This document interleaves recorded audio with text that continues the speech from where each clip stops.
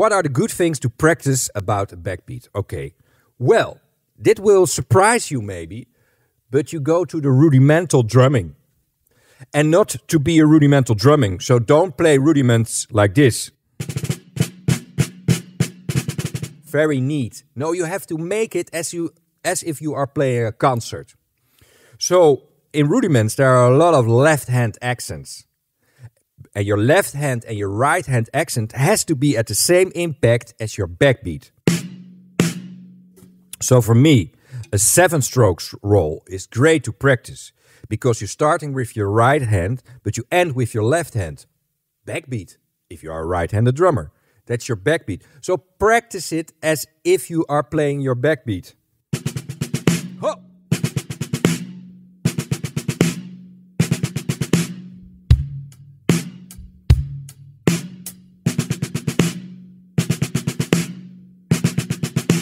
Why I love this rudimental 7-stroke roll? Because it's in 3. It's the family of 3. It's in 60-note triplets or 32nd note triplets. It's how you see it.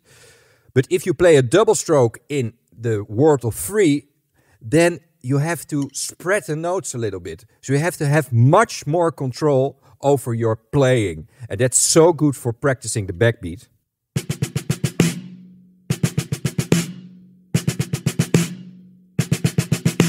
And try not to use bounces at all. So the double is not like this.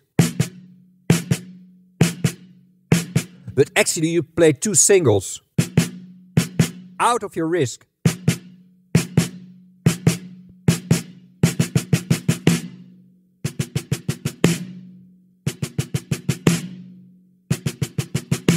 And what's very important is now you can watch how your dynamic range is happening. You know, soft is, I think, for me, 2 centimeters, 1 centimeter above my head. And loud is really this. So I have a very big range. You can hear that back in your playing. A lot of my students, soft is this. So there you have a very small dynamic range.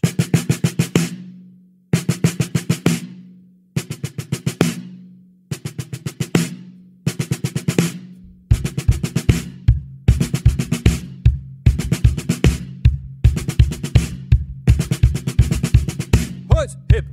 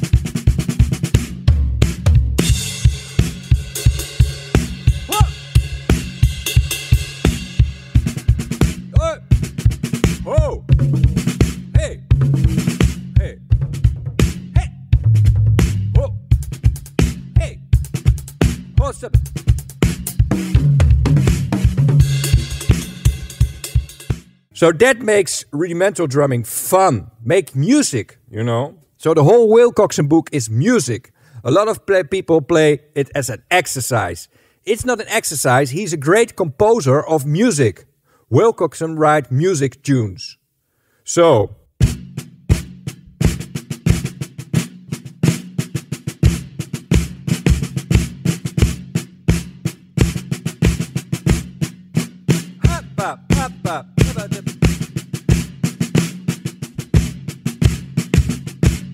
I play it out of my head, and the second part.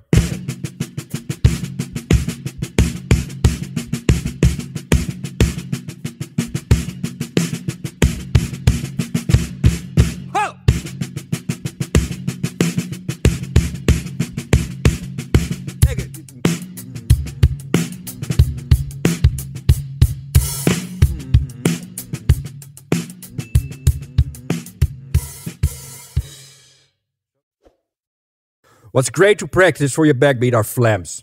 Steve Gadd. Steve Gadd is only about flams. When he practice, he gonna put out a new rudimental book. I assure you, flams, flams and flams. And he has, for me, one of the greatest backbeats. And it's not only for me, that's why he plays on so much records. He is the perfect combination of being so musical, his musicality is so high, and the perfect backbeat. Yeah, man. Not the technical skills. That's great, you know. That's great that he can play all that very difficult thing. But why he got the gig, I think, is of his great timing and his great backbeat, but especially his musicality. So, I said that. Hallelujah. Hallelujah. All right. So, flams. Then you have to have really a technical skill. So, the accents of the flams, make them, again, as loud as possible. But the between notes in the flams, play them as soft as possible.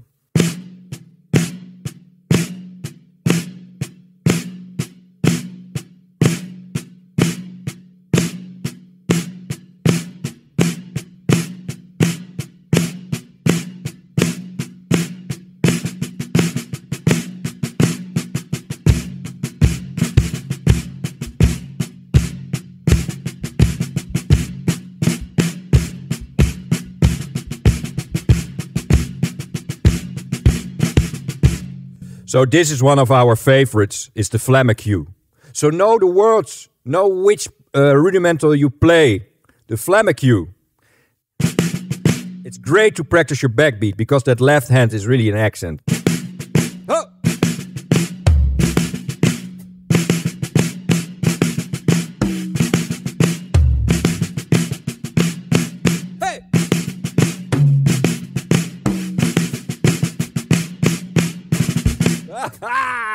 That's not what...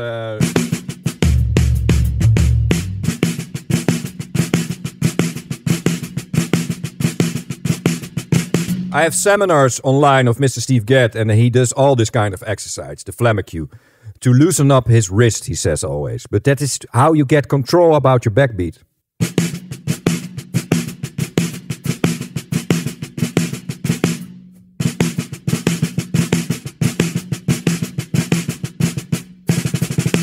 Student yesterday asked me, but Ruben, you play very much with your finger on your stick, like this, you know.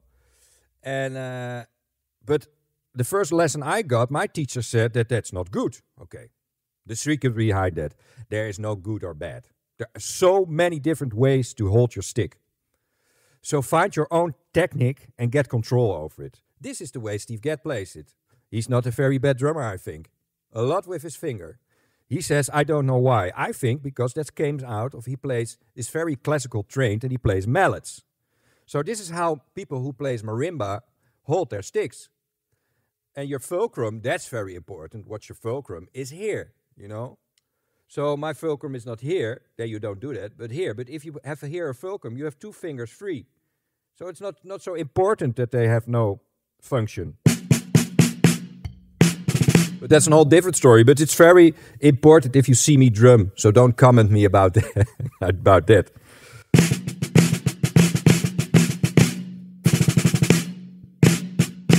So it starts with a flam tap. Know that that's a flam tap. So you can practice only a flam tap. And watch the dynamics and the sweet spot.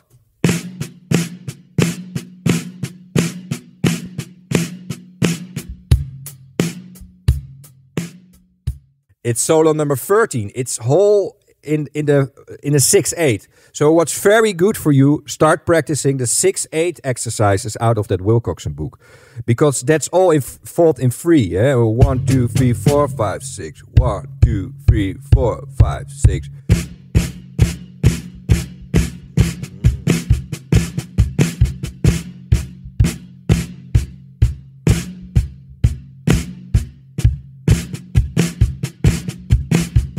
So the flam accents is the most famous rudimental exercise in 3.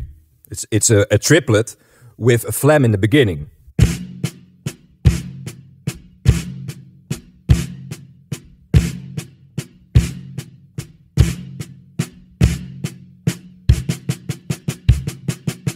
And then you go to the 60 notes, and that you can play the best in a double. So you can practice your double the best way.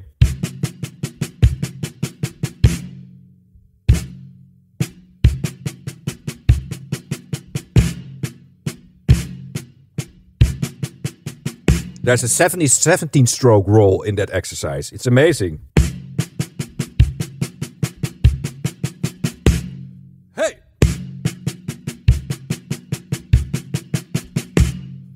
So the secret is that you can play the soft notes really controlled, again, as playing a single stroke.